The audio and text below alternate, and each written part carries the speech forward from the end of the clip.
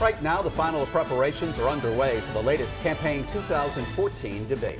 Tonight, Eyewitness News and the Providence Journal are teaming up to bring together Republican Allan Fung, Democrat Gina Raimondo, and moderate Robert Healey, just 2 weeks before voters elect one of them Rhode Island's next governor. And what's said tonight could tip the scales in this tight race. Eyewitness News reporter Walt Buteau has a live preview now from the Providence Mobile Newsroom.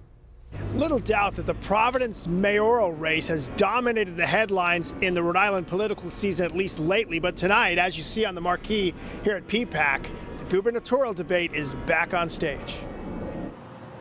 Voters want to hear specifics during tonight's debate. Don't just give according to Eyewitness News political analyst Joe Fleming. They're not always going to go online and read a paper online or 2 or 3 pages with the stuff. They want to hear the candidates say, here's what I'm going to do to create jobs around. Here's what I'm going to do to control the budget. Here's what I'm going to do for taxes. Not just generalities, give some specifics. Fleming tells us the two front runners have a real shot at gaining the undecided voter, which could decide this race.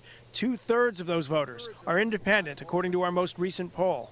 So that means they're really open-minded, which means both Gina and Allan has a shot for these voters. But when we looked at them, we found that like 70% of them have a very favorable opinion of Allan Fung. Only 49% have a favorable opinion of Gina. Moderate Bob Healey polled at 8%. This is the first time this year we've seen the former Cool Moose on a big stage. Fleming says he fills a void for a segment of Rhode Islanders. I cannot vote for Gina because of the pensions, public sector employees, public sector retirees, and they're saying, I'm a Democrat, I don't want to vote for a Republican, so Bob Healey gives me the alternative. Tonight at 6, Fleming on whether fireworks or the issues will dominate tonight's debates.